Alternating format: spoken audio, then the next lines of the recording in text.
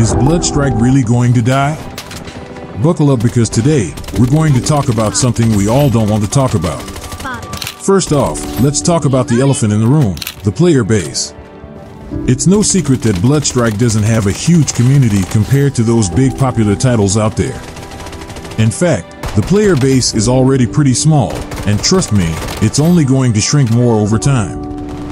You see this pattern with every game that's ever been made.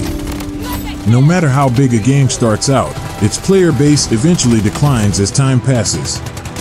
But here's the catch: Bloodstrike isn't even competing at the same level as those major games that still have millions of players. Think about games like PUBG Mobile or Call of Duty Mobile. Their player base has decreased over the years too, but those games had huge communities to begin with. They had millions of players, and even when the numbers dropped, they still had enough players to keep things alive. But Bloodstrike? It never had that kind of popularity. And now, with its already small player base, it's heading toward an even steeper decline. We're not talking about a game that's slowly losing players over a decade. No. We're talking about a game that's barely hanging on right now, and it's about to get a lot worse. And if you think NetEase Games is gonna do something about it, well, don't hold your breath. Let's not forget NetEase's history here. These guys have destroyed other unique games they've created in the past. Do you guys remember Cyber Hunter? It had potential, it had uniqueness, and where is it now? Yeah, it's practically dead. And let's not forget Rules of Survival. Once upon a time, that was a big deal, and now?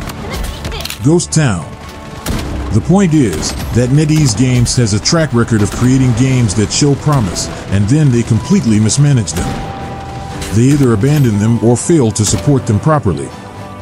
They don't innovate, they copy-paste whatever's working for other popular games, hoping to ride that wave. And that's exactly what's happening with Bloodstrike. Think about it. Everything in Bloodstrike feels like a recycled version of something you've already seen. The movement, the shooting mechanics, even the abilities, they're all bits and pieces from other games.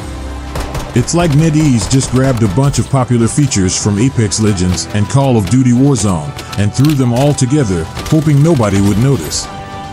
But let's be honest, we all noticed. The only reason people are still playing Bloodstrike right now is because, well, we don't have a lot of other choices. Remember Apex Legends Mobile? Oh man, that game could have been amazing, but it's gone now. And Warzone Mobile? Well, here's the thing.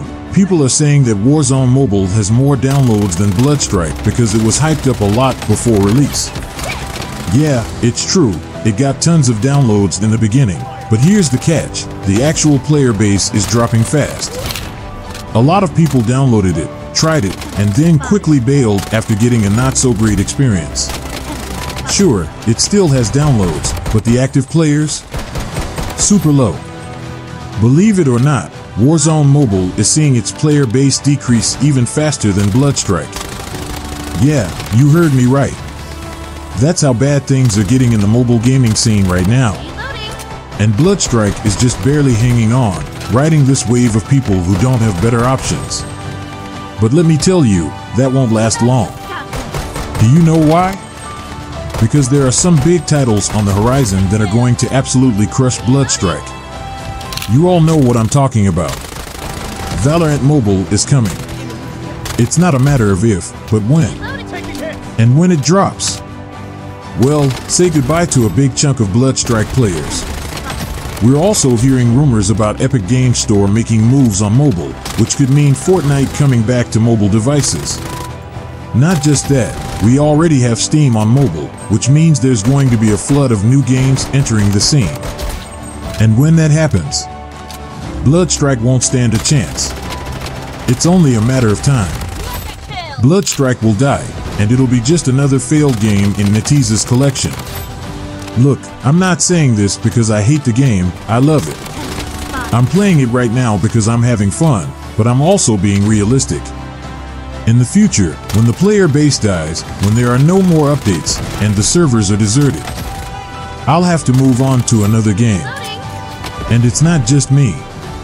Every single one of us will move on, because that's what gamers do. We don't stick to one game forever. We try out the new stuff, we explore new worlds, and we leave the old ones behind. This has happened before. Cyber Hunter, Rules of Survival, Creative Destruction, they were fun while they lasted, but they're dead now. And Bloodstrike will join them soon. It's inevitable. But for now, while the game is still alive, let's enjoy it. Let's have fun with the time we have left.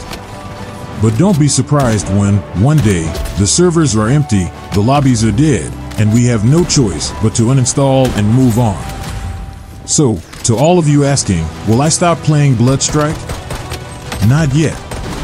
I'm having fun right now, and I'll keep playing for as long as the game lasts. But when the time comes, when Bloodstrike breathes its last breath, I'll move on, just like everyone else. And that's the sad truth. Bloodstrike will die, and that's something we all have to accept.